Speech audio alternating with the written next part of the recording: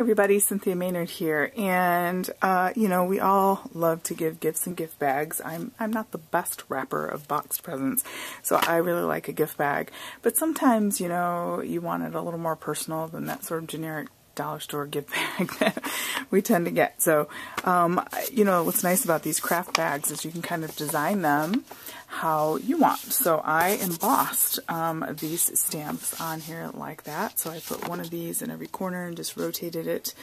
And I put her, this is a Diane Reevely Dilution stamp, and I put her in the middle, and I just think that looks really cool. It's got a nice little shimmer to it, and it's a fun way to dress up a bag. Now this is just was really simple version, and I thought I would show that today on a little bit smaller of a bag.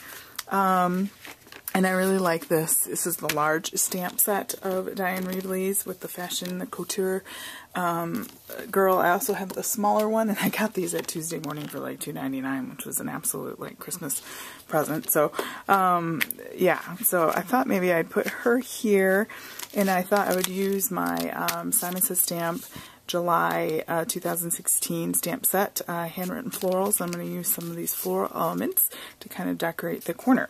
And then in the bottom, I was going to take this stamp set that I have that I can never remember where it's from, but I was going to put the With Love kind of right down in here. So I'm going to go ahead and get started on that. You need, of course, excuse my voice, I'm trying to really defeat this virus we all got. Is just not leaving anytime soon, I guess. I don't know. I mean, I feel better, but my voice is bleh.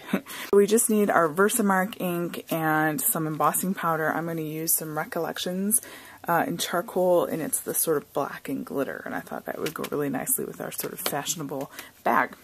So I'm going to go ahead and do her first because obviously she's the main focal point, and use my embossing buddy there real quick. Surprisingly, I remember. Sometimes you gotta improvise a little. Alright, so I'm going to go ahead and ink her up. Nice sticky ink. The string in here, you just want to make sure, because it's an uneven surface, that you're stamping completely down on that. Alright, looks like we got it.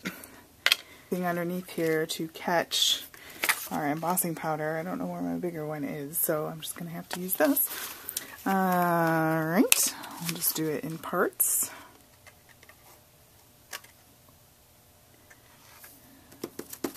Our legs.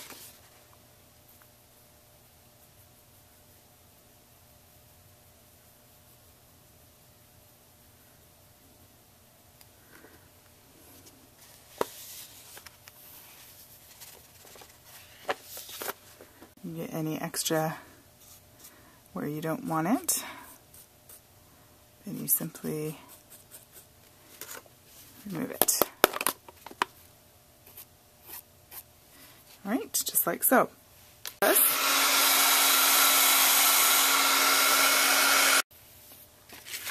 Alright, so we've got that nice and heat set. It's so pretty. And I'm going to go ahead and do this with Love down here at the bottom. Grab my black back. Again, with that. Now you could just stamp directly on this. You don't have to heat emboss. That would look perfectly wonderful. I like the little extra glitter and raised element that the heat embossing gives. You know, sometimes people are like, you just shoved it in the bag. But, you know, I mean, when you do this to it, I mean, it's like decorating a card, you know, for them. It's a little something special. So with our stamp set, we can go ahead and kind of decorate the corners up here a little bit. We'll utilize this nice big flower.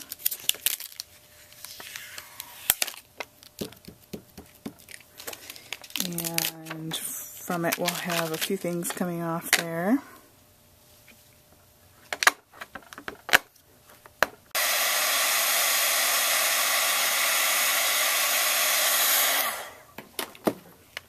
Kind of have to smash those ropes right there.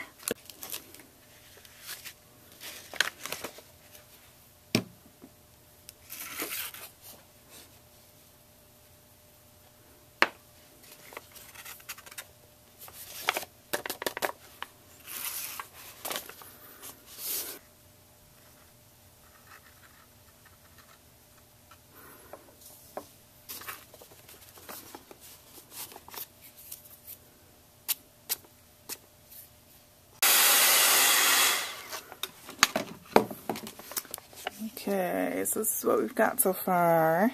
I'm going to bring in a different flower. I feel like it needs something viney. So I'm going to look at my stamps. Okay, so I'm going to use this one from the stamp set. It's got a vine, a couple vines and some flowers.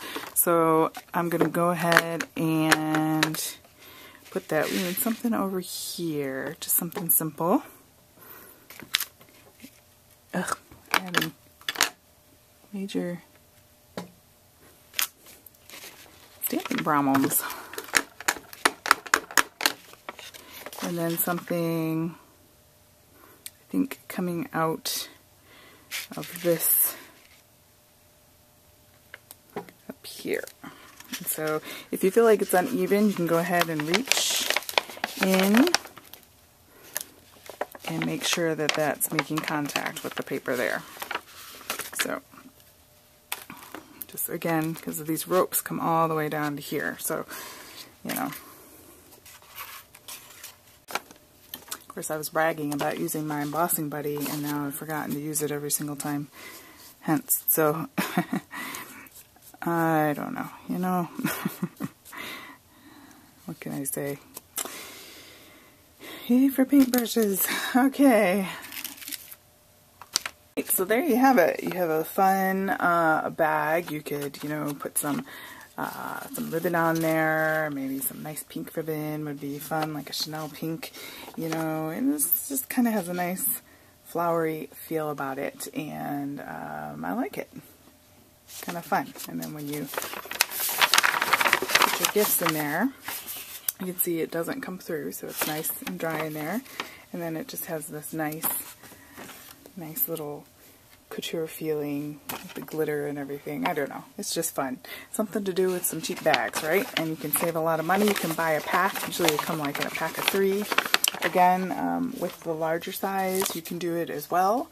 Like I did with this one. This one's quite a bit larger. And you can customize it for a boy, a girl, Father's Day, Mother's Day, whatever. You can do some stamping right on there. So that's kind of fun. Yeah, so go ahead and give this video a thumbs up and subscribe if you haven't already. Just hit that subscribe button, and that way you can stay in the loop for all the new videos that come several times a week. And yeah, thanks so much for spending your time with me, and have a great, great day.